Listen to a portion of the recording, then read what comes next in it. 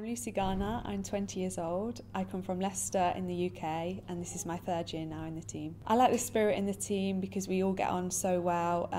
We're teammates but we're also friends off the bike as well. I'm still a developing rider and there's a lot of developing girls on the team, so that's what I'm looking to develop my sprint and my cycling.